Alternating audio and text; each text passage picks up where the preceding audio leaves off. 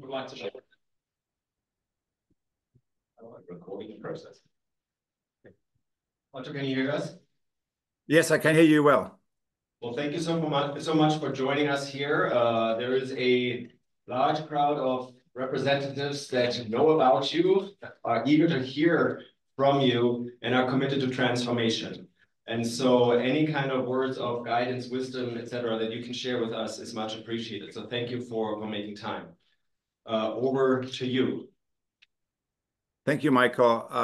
Hello, colleagues, friends. I'm sorry that I can't be with you in person. The program and topic looks sounds and looks fascinating, and I would have loved to join in person, but I was stuck, and I'm still stuck here on campus this week in Boston. So greetings from afar, and what I perhaps can contribute is to talk a little bit about to link our current moment to the moment in education. And the other day, I was on a panel discussion with Olli-Pekka Heinonen, the former Minister of Education in Finland and head of the National Agency for Education in Finland. And so he, in passing, made this remark that really stuck in my head, which is there are really two meta functions of all educational systems and all systems of learning, which are one, the transfer of knowledge, and two, capacitating the next generation to create and shape the future. And that really stuck in my head because we know so many processes are organized around the first one, the first meta function. But what is it? To what degree are we really organizing our institutions of higher ed, such as business school, around the second meta function? So that's a little bit the backdrop, and I think it relates to our current moment. Our current moment we are living in. You probably saw, or some of you saw, the HDR, the Human Development Report that came out a few weeks ago, or a couple of months now in the meantime. And so one number there that kind of also stuck in my head is 69.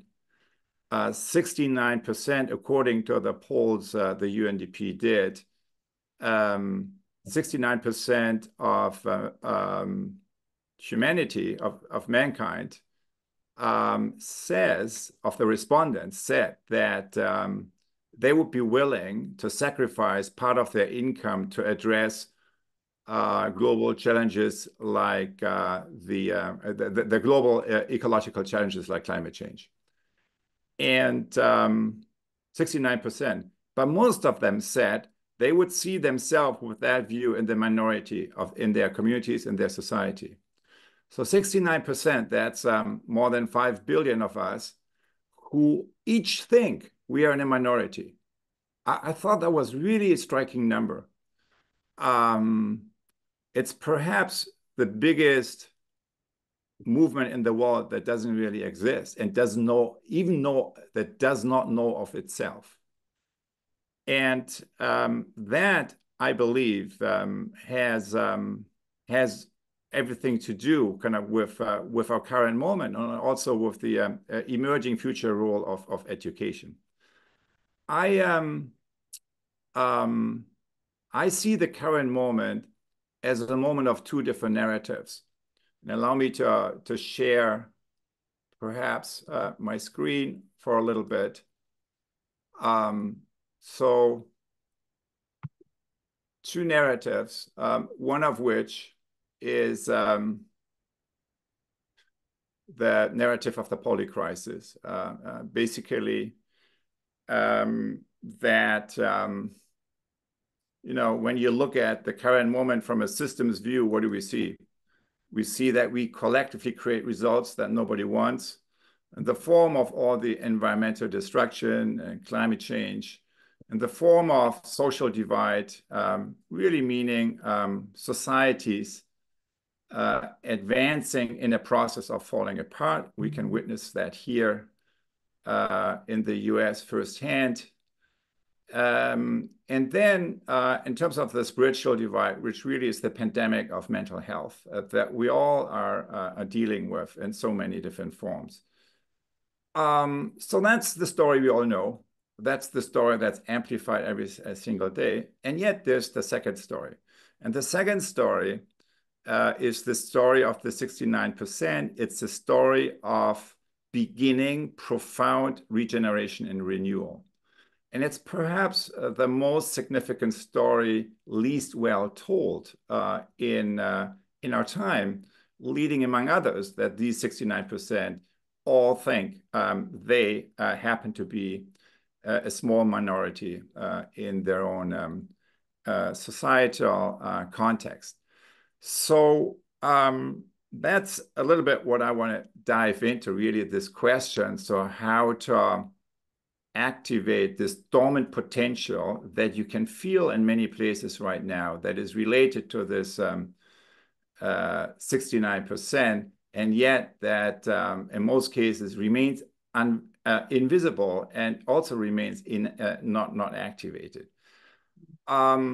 Systems thinking, which is a little bit my own background, as it is the case probably for many of you, really is essentially about asking the question why, right? Asking the question, so why are we collectively creating results that no one wants?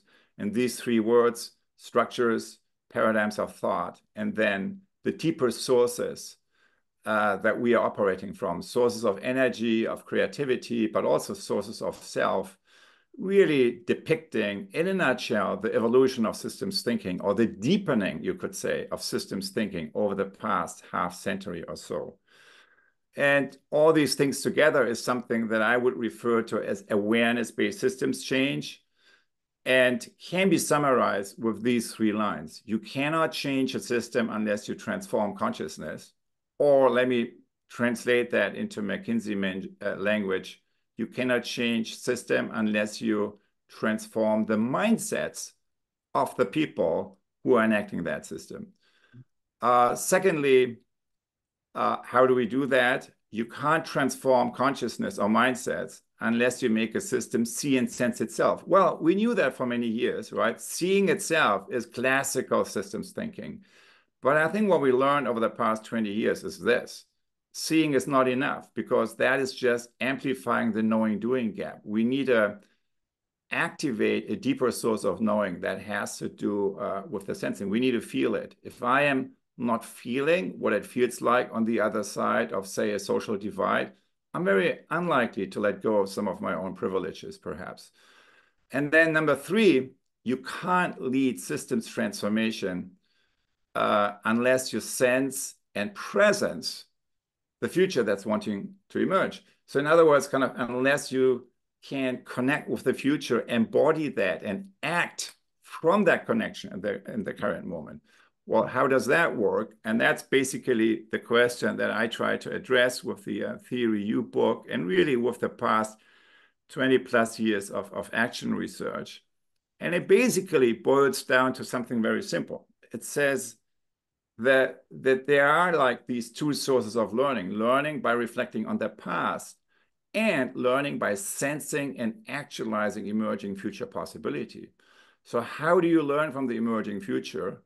First and foremost, by moving beyond downloading, and by, basically getting yourself out of, or getting kind of your own team or institution out of one's own bubble. And then go kind of through this kind of three-stage process, or these three movements. And the first movement really is about going to the edges of the system and listening with your mind and your heart wide open, right? That's kind of the issue of seeing and sensing, all of that, kind of redirecting our attention. All of that is essentially that kind of going to the edges of the system and listening and attending with your mind and heart wide open. Number two, retreat and reflect, allow the inner knowing to emerge. So that's, a different space. Basically, this is about non-action. It's about stillness. It's about connecting to the deeper levels of our resonance. It's about inquiring into these root questions of who is myself? What is my work? So self with a capital S. So what is my highest future possibility? And the capital W work as, my sense. What is it I'm here for, really? Perhaps my sense of purpose or something like that. And then if a spark or something is beginning to emerge, really the act in an instant, the learning by doing, exploring the future by doing. So that's how 20 years ago in the Theory U book, I summarized this process. Today, I would just summarize it with 3 words: attention, intention, agency. Attention, if truly deepened, gives rise to intention, to our deepest intention. And intention, if truly clarified and crystallized, gives rise to agency. So that's, and I'm sure we all know that episodes of this process and from many different contexts. So that's, I would perhaps 20 years on, how I would, in a simplified version, condense the essence of that, a core process of organizing, not around the past, but organizing around something that's emerging. Okay, but so that's, if you want, that's kind of the last book. But what I wanted to really talk about is the next book. And that has to do with an evolution, really, of systems thinking. And as you all, so you have seen this kind of thing many times, right? The iceberg model. And in complexity theory and systems thinking, we have been using, as you know, this model for 75 to 100 years, something like that. And of course, the question is, okay, 100 years later, isn't it perhaps time to come up with something new? Isn't it perhaps time to come up with a new guiding metaphor that better fits the current moment we are in this century that still keeps unfolding in unique ways, in many unique ways? And so 2 sources of inspiration. When a system is far from equilibrium, small islands of coherence in a sea of chaos have the capacity to lift the entire system to a higher order. So I like that quote by Ilya Prigozhin, or that's attributed to Ilya Prigozhin, because it's a little bit like an antidote against the pandemic of depression and the sense of perhaps it's too late and it doesn't really matter what I do, given all these big things that are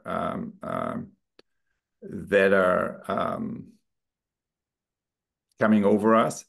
So it articulates the idea of the bifurcation point, right? With a nonlinear system is in a bifurcation point, small differences can have a huge impact where the system is going. So that's one. And the other one is this: the farm. I grew up on a farm, and 65 years ago, my parents, when they were young, they decided to move from, it's an old farm, kind of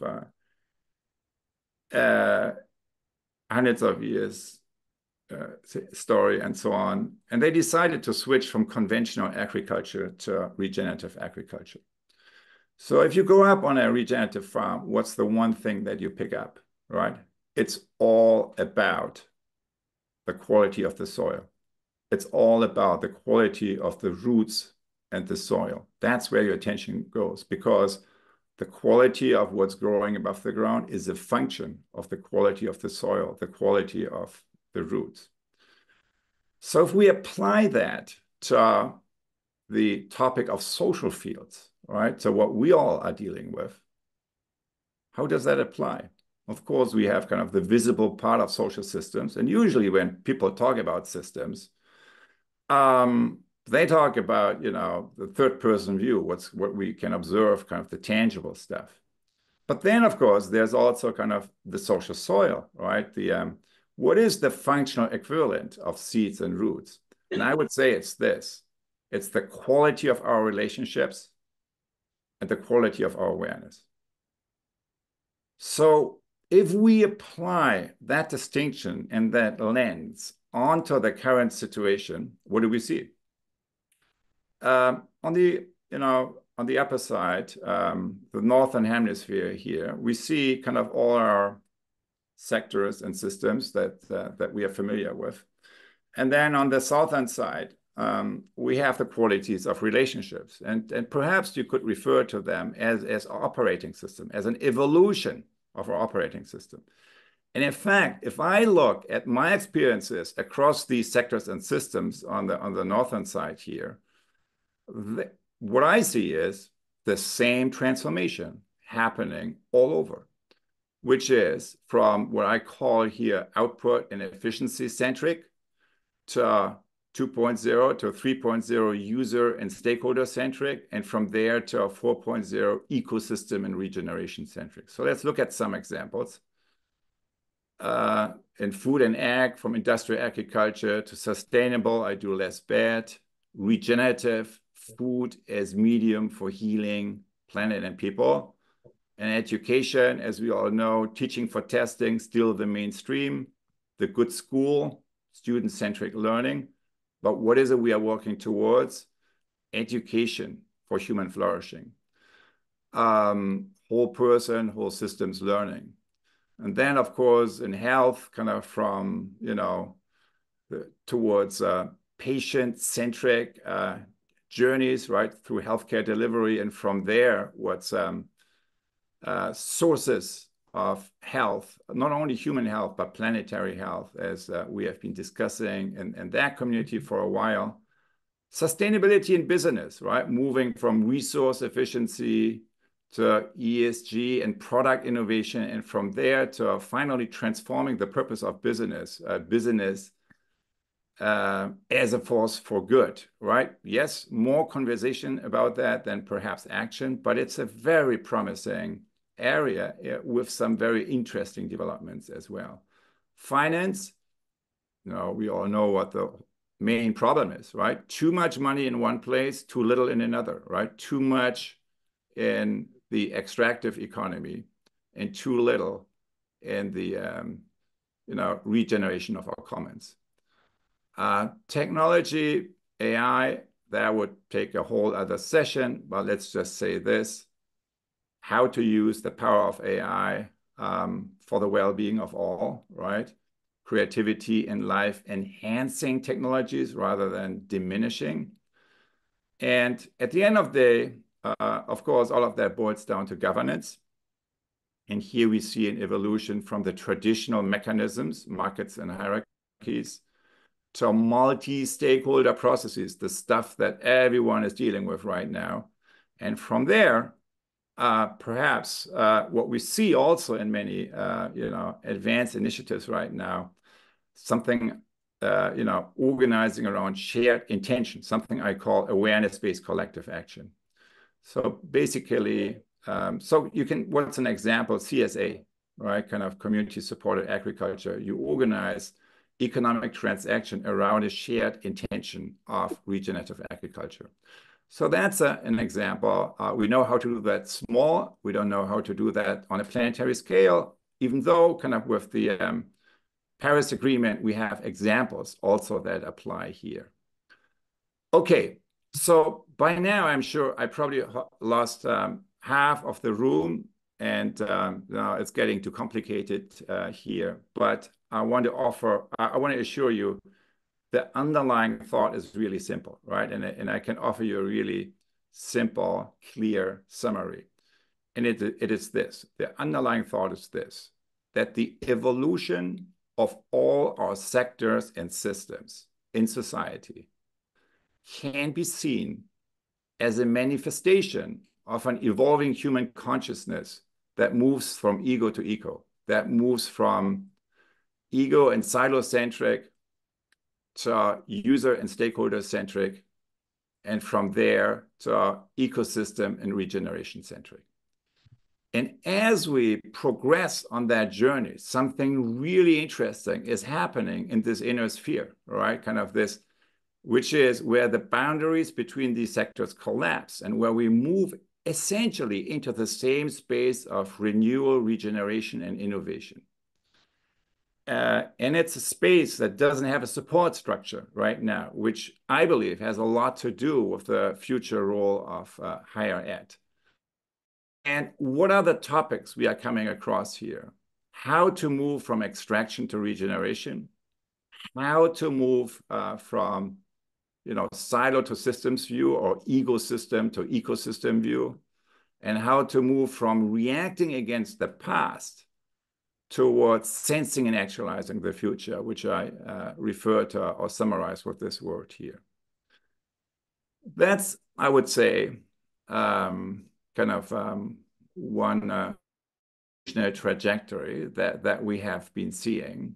But let's not kid ourselves. We all know that the mainstream is still stuck here in the outside, trying to move into the middle one, while the innovators in all these sectors move from the middle one into the inner sphere here, the 4.0 sphere. So in working with institutions, particularly those of us working in larger institutions, this is kind of what we often hear. We are trying to solve, that's what practitioners say, right? We're trying to solve 4.0 challenges with 2.0 methods and tools. So there's a mismatch between the challenges coming our way on the one hand and our institutional mechanisms, our operating system, essentially, and leadership tools on the other side. So we are being encouraged to shoot for the moon while some of us are still driving a donkey cart. Those two things are quotes from UN resident coordinators. We have been working in 30 countries with the UN country teams or the humanitarian country teams, kind of multi-stakeholder groups working together, collaborating in the face of SDG implementation or humanitarian crisis situations. So that was a little bit like it's just the upshot from many actual processes. And why is that? So why is it that that we are still stuck in the outer one or two ways of operating and don't get enough traction into the inner sphere? And the answer to that question has everything to do with the southern hemisphere of this mirror here, with the lower half of this map. In other words, with the quality of the social soil, with the quality of our relationships. And what I believe the future of education is to give access kind of to these 7 ecosystem leadership practices and capacities that, if applied, allow us to really kind of transform the underlying system. And it's not, many of them will look very familiar, some of them perhaps less. Let me just give a quick headline for each. Becoming aware. It's basically, in the age of shortening attention spans, making the process of paying attention the central teaching in learning and education today. And so it's essentially about paying attention to our attention and responding to situations in a less reactive way. Let me give you an example. If you take a stick and you throw it in front of a dog, the dog is going after the stick. He can't do other. So that's what the dog is doing. If you take the same stick, you throw it in front of a lion, the lion turns his head and looks straight at you.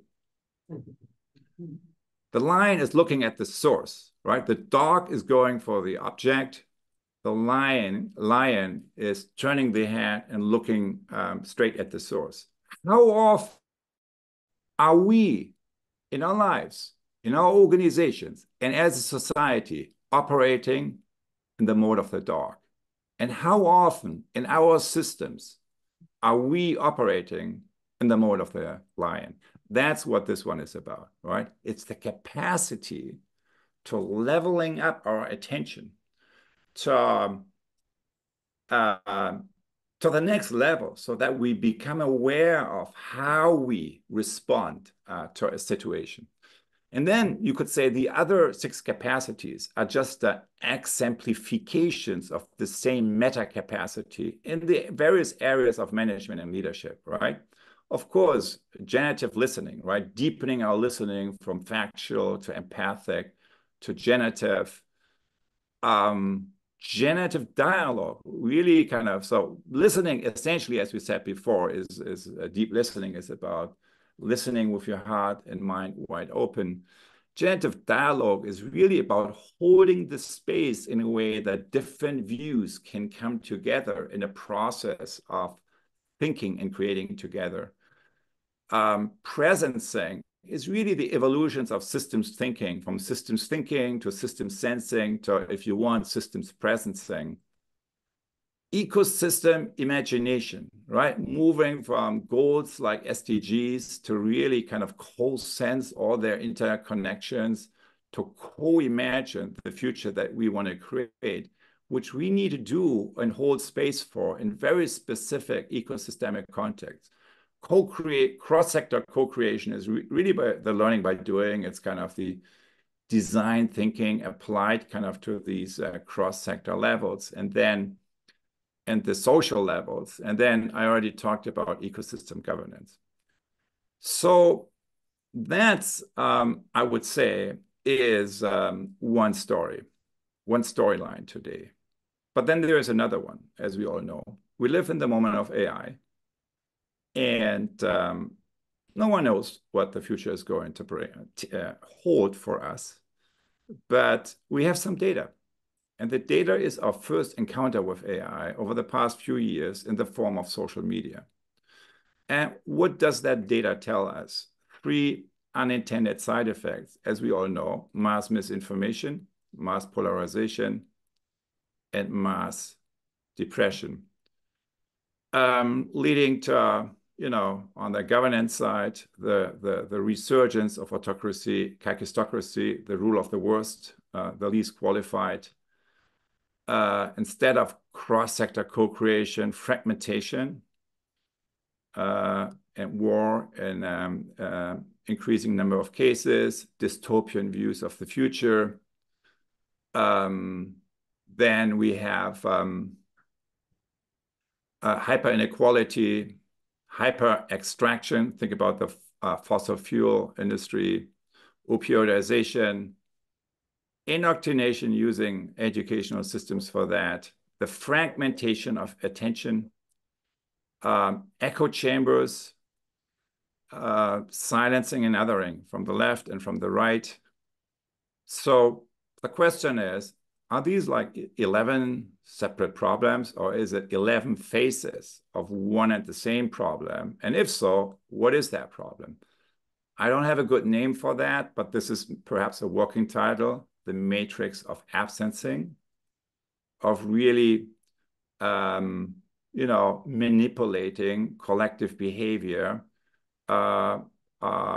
effectively on the scale of the whole. And that's why this year is $1 trillion industry, because it works. So those are 2 real phenomena, 2 real forces. And in many ways, these 7 ecosystem leadership capacities here and practices, they can be seen a little bit like an antidote kind of to these issues that everyone today, particularly young people, are exposed to. And that going forward probably will be amplified, not eased. Yeah, so those are the two stories. Kind of one is pulling us in this direction, and then there is kind of this field of potential of regeneration that also is, in so many ways, has so much momentum, and yet also remains a story kind of least well told. So if this is true, if this were true, let's put it that way, as a hypothesis, then what is our role? What is our role as educators? And of course, when you look at society right now, what's missing? We don't have a support infrastructure for any of that. And that's why we lack traction in this kind of inner sphere. And that's perhaps why we have institutions of education and institutions of higher education to prototype that, right? To create islands of coherence that kind of build these capacities, that allow us to deal with the larger systems transformations as needed. And so I think it has everything to do with what brings us together here and the future of education and learning. I started with the distinction between the two meta functions of education and learning, knowledge transfer and capacitating the next generation to sense and shape the future, to sense and create the future. And what it takes, I believe, to do that, to really deliver on the second meta function, is an extension and deepening of our own system of knowledge and learning.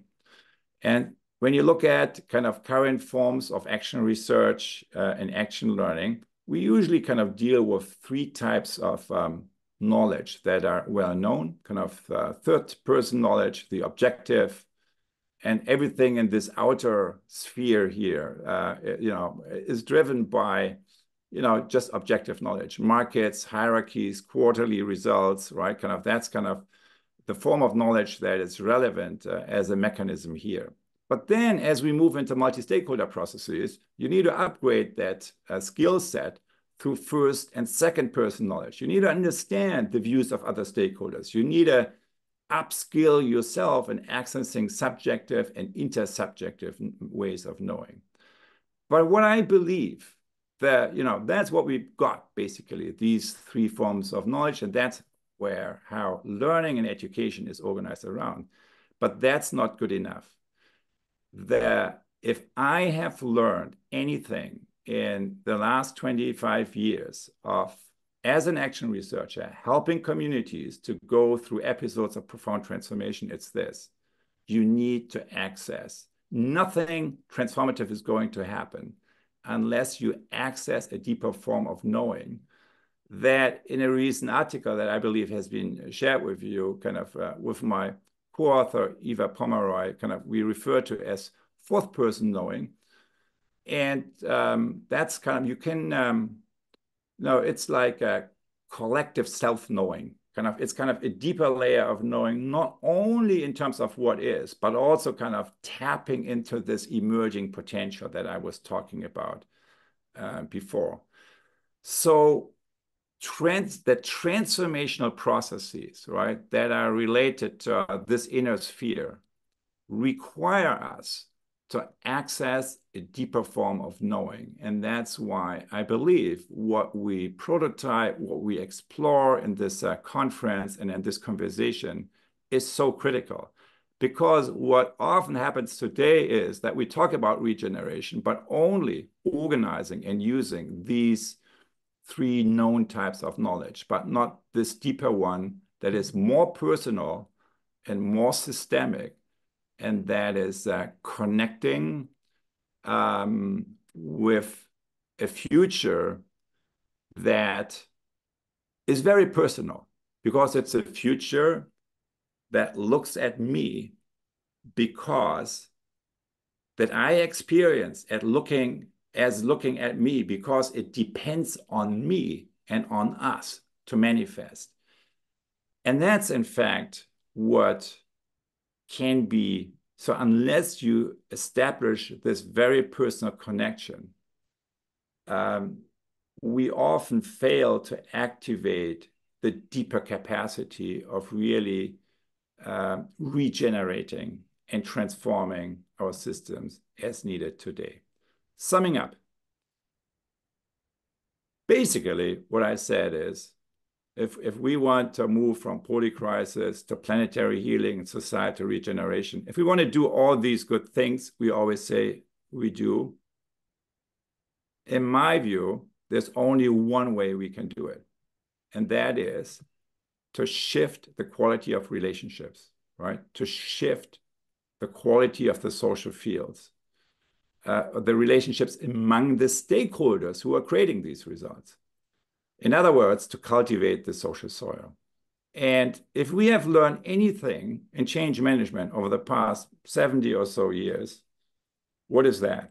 It's that you cannot create any behavioral change in larger system unless you create a support infrastructure, innovations in learning infrastructure, not just on an organizational, but in our case now also on a societal level, which give access to these deeper capacities.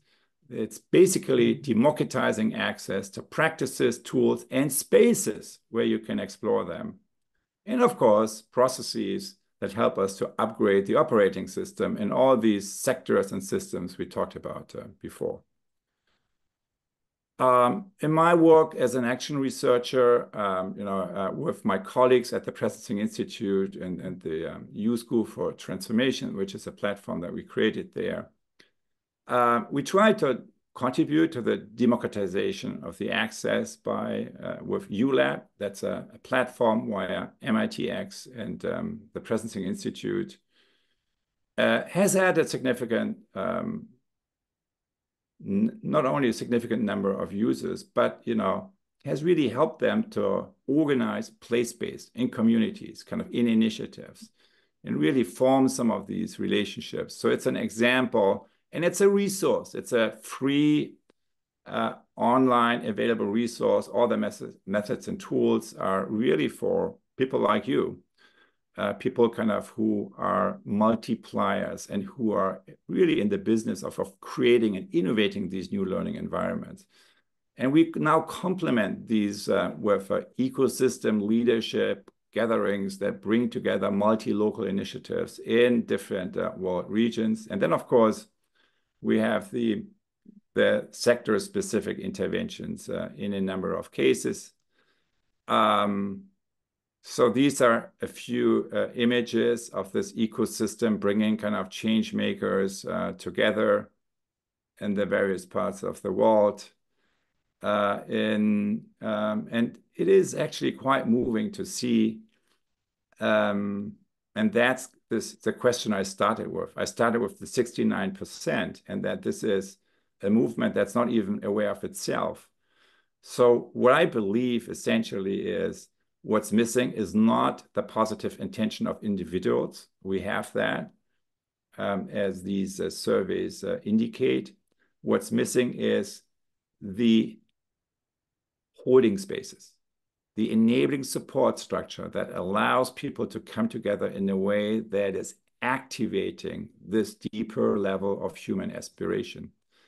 And when you begin to create these holding spaces, it's just amazing the depths of activation, not only individually, but also collectively, what happens.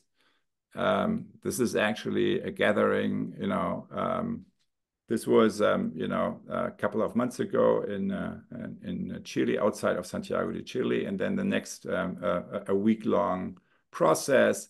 And it's a community of 270 change makers over 3 years that meet a few days every year. This is in one of the universities in Santiago, really bringing together the change makers and key leaders across all sectors in society and across the political spectrum. And it's amazing to see if you provide these spaces, how willing people are to connect with each other in new ways. And in a way, transformative processes are not more difficult today, they're a lot more easy.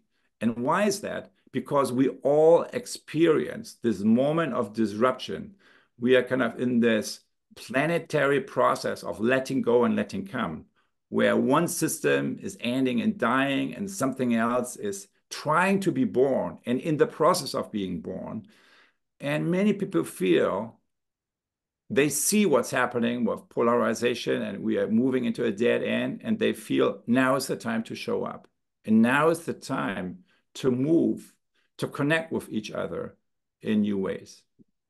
So in closing, if we want to do this, we have to cultivate the social soil. We have to shift the quality of the stakeholder relationships.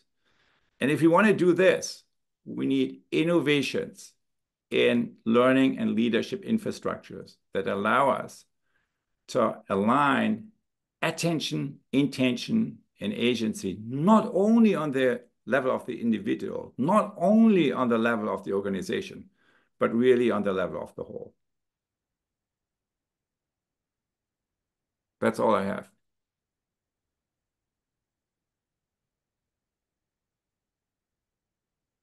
Thank you, Otto. Can you hear me? Yes, I can. Perfect. So any comments and questions from the audience? Or both comments and or questions? Yes, Rania, Aisha. Thank you so much. You mentioned the importance of holding space. What are some of the insights that you gathered from your experience that are critical about holding the space in the right way for those connections, insights to happen? I would say the first thing that comes to my mind, I mean, I would be interested in your experience, but my experience is probably the most under-leveraged resource we have is Mother Nature. That's the most powerful holding space of all. So for example, in my class here, my residential class at MIT, but also in workshops here on campus and so on, I send people out to a dialogue walk quite regularly. And that's, I showed you some of the pictures in the closing slides. Of course, you can amplify that a lot if you go to the right kind of places. But, you know, it's the access to nature is varies from place to place. So sometimes it's more easy, sometimes it's less. But usually there's always something. So that's one resource. Another for a holding space. Then another one is, of course, what we are using in Latin America in particular is indigenous ways of knowing, kind of bringing in indigenous elders as partners, but not only coming in for a ceremony and going out, but really participating as full participants and full also colleagues, if you want, in holding that space. That, of course, is contributing. You know, it depends on the context, but clearly in that context, that has where everyone is sharing the same history, which is the history of colonization. That in that context, of course, kind of this partnering out, kind of this widening and deepening of the holding space, including some healing ceremonies, plays a big role, I would say. And then, of course, the most important thing, I mean, just to be very practical, whatever the process is you use, regardless, I mean, the one thing I always try to do early on is to bring in everyone's person's voice, right? Now, if you have smaller groups, you do it in a circle. If you have hundreds or thousands, You do many circles and then some pop-up cross table sharing or something like that. But that's the principle, right? Everyone's voice, because you need to awaken the going through this deeper process that you can refer to as you process or otherwise, right? It doesn't really matter, is essentially a process of awakening, waking up in places where before we were asleep. And for that, you need to activate the self. And by bringing, you need to act, well, you need to presence the self. You need to allow the self and all the different layers of experience to become present in the room and to be listened to. So those would be, and in many ways, I mean that is true for many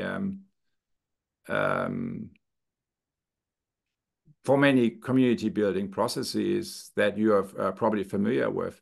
Being listened to has an incredible power. And I think the absence of being listened to is what I refer to as attentional violence. If you are not seen in terms of who you really are, that's attentional violence. That's where the whole problem with what later manifests as direct and also as structural violence is starting. And addressing that at the root is really deepening the capacity of listening and creating space for all the different voices relevant to a situation or that are in the room, or also that perhaps are not in the room, kind of to be attended to and to be heard. And there is, when that happens, as we all know, there is often like a strange alchemy working, right? So that it's not that everything is solved, but it's more, you create a more stable foundation on which you can deal with very difficult issues and divisive issues differently. And in an age of polarization, it's not good enough to just protect the few resources of commonality that we still have, right? In defense of, you know, certain values and so on. I think kind of the challenge is much bigger now. The challenge is, how do we regenerate these shared foundations in places where they have gone? And that's why this art and practice of holding these deep spaces for regeneration is a key, is foundational really for the years and the decades to come.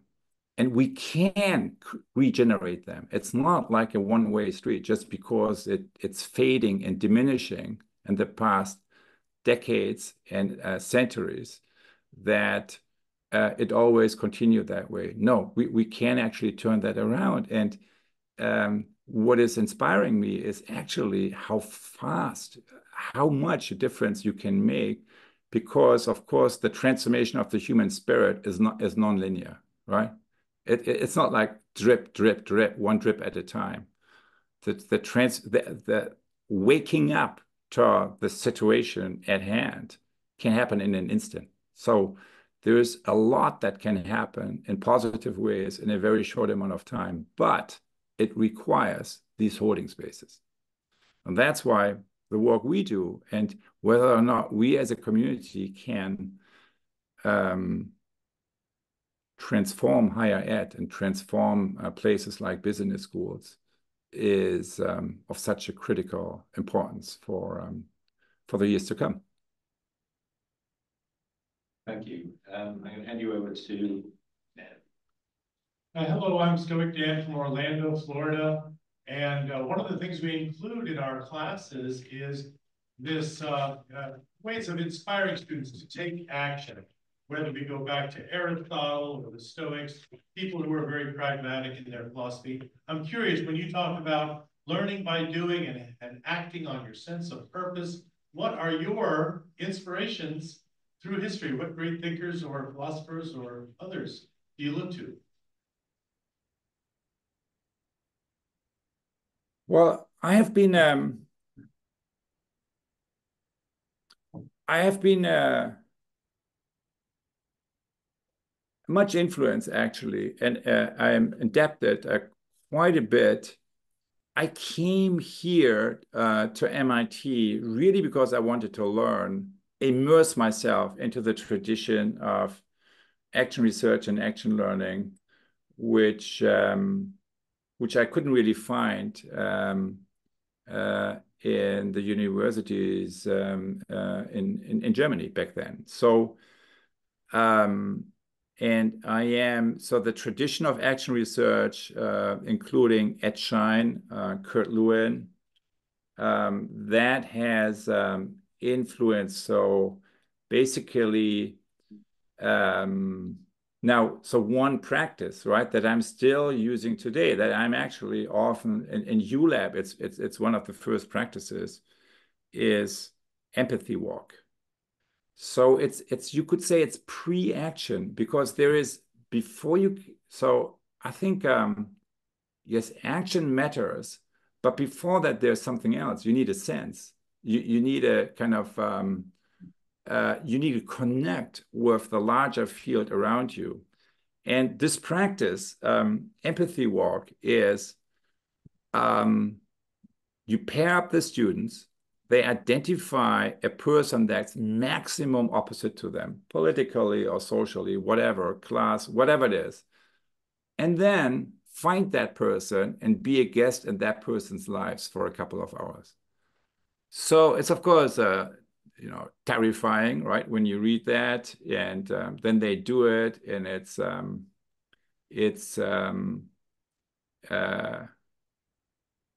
and then they write a paper, or an individual paper, a reflection on that, and that's kind of like a micro sequence.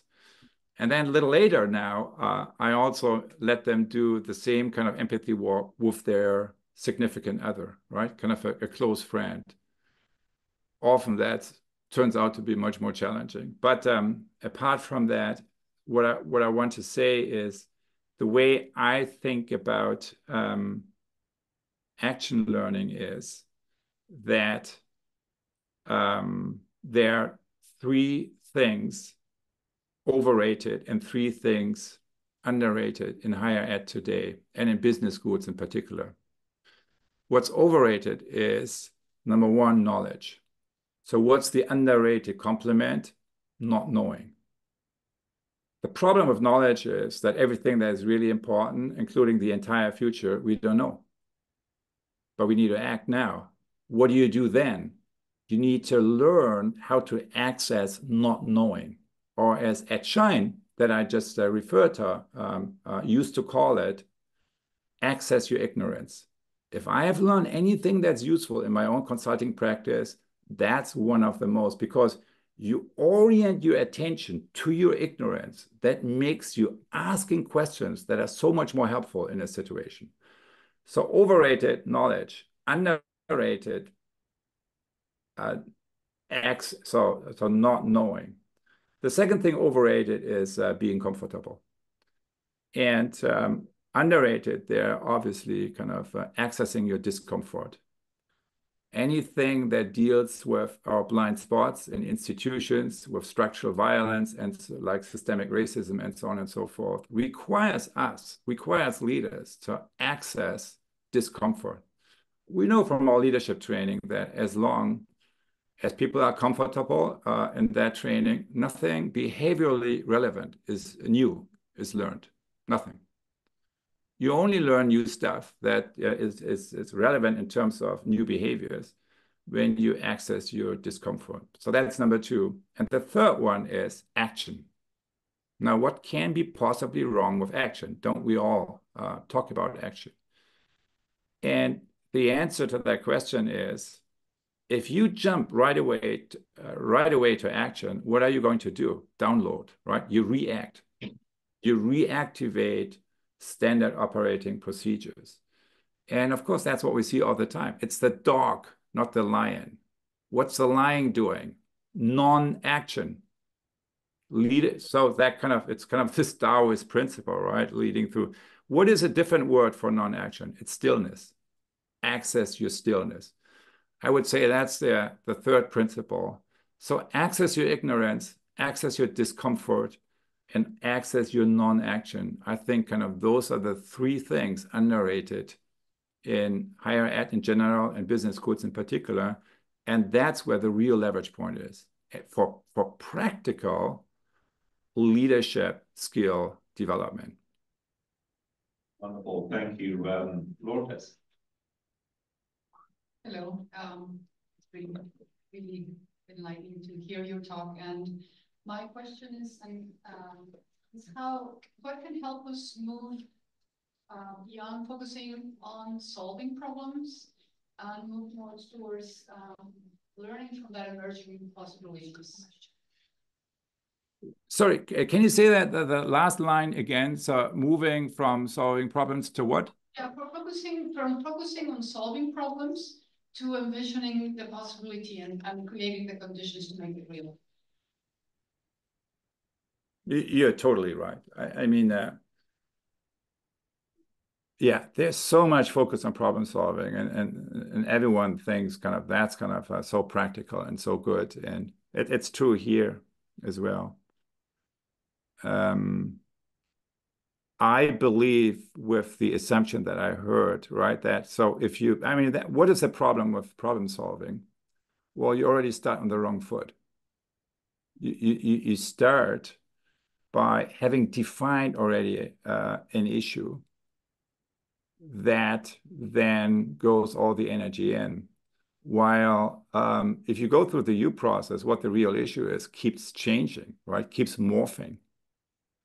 And so in other words, the generative and the co-creative and the emerging. So if you start with sensing, it can surface emerging possibilities that are not limited by this current problem-solving mindset. So I agree with that, and that's when you look into the methodologies that we have been developing. So I don't know, so something that it's actually interesting. So we, in the Rethinking Institute that I founded together with, co-founded together with, among others, Aruna Ayashi, kind of, she's a dancer, artist, meditation teacher. So she, I played a very small role in that, but she basically developed in the Presencing Institute a whole line of practices that we call social presencing theater. And it's basically forms of embodied learning. And so I, as a user, so when I'm in the classroom, I do a lot more, right? Even though, so I have half the group is mid-career executives from MIT or Harvard, and then half of the group is MBAs. So it's kind of all the traditional views you can imagine. But, you know, I was a lot more hesitant a few years ago kind of to throw at them social presencing theater. That has gone because what I realize is how much more open people are today to embodied forms of learning, to really new ways of learning that move you beyond this intelligence, right? This is a brilliant device, but the limitation, of course, is we always look back, right? We reflect on what is. If you want to connect with the emerging future, we need to activate these sensing devices as well. And that's where so many of the tools that you can find, for example, on the Presencing or the U School for Transformation website, the Presencing Institute website has a structure that moves from sculpture 1 to sculpture 2. And what you said is exactly the first line of the instruction. This is not a problem-solving technology. Because problem solving is you define this thing and then you apply the hammer, so to speak, right? So no, this is, so the personal version of that I often use as an entry point is actually called stuck, right? What is stuck? It's kind of situation where stuff isn't moving, right? And then you think about an example, and then you make people embody that, right? So of course you need to role model that as faculty. So then you do that. So then everyone does that, and then you move. So that's kind of the current reality.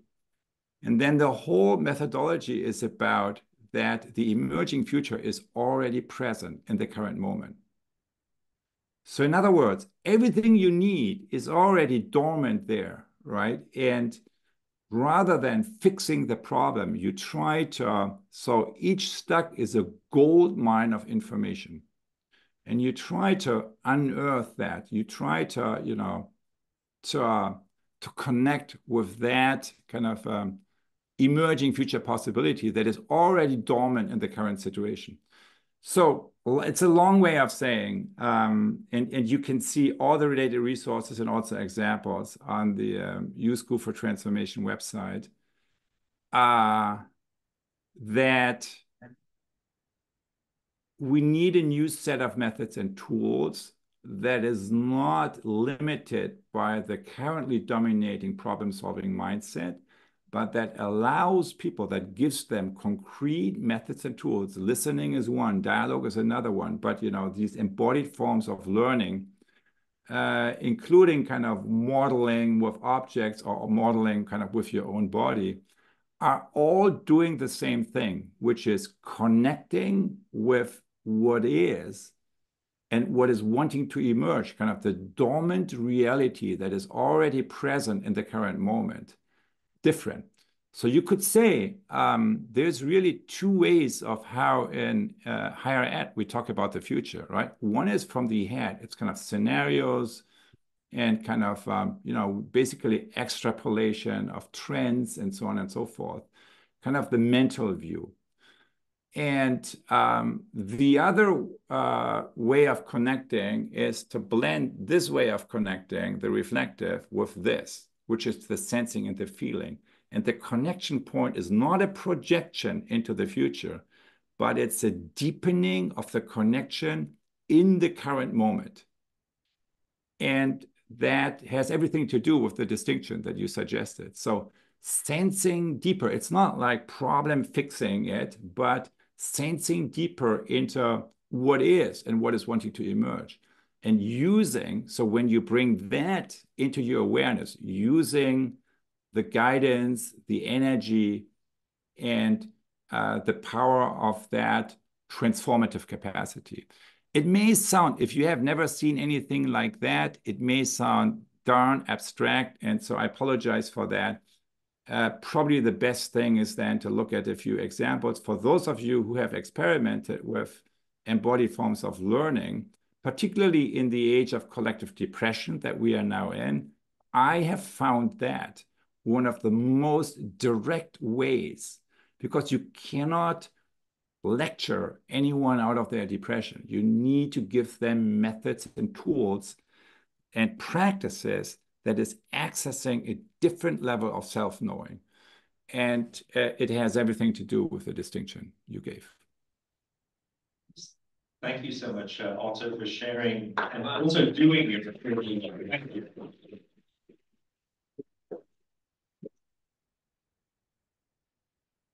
If you can't hear, there's an applause going. You can imagine what that looks like. Yeah, thank you so much. Thanks, everyone. Thank you. Thank you.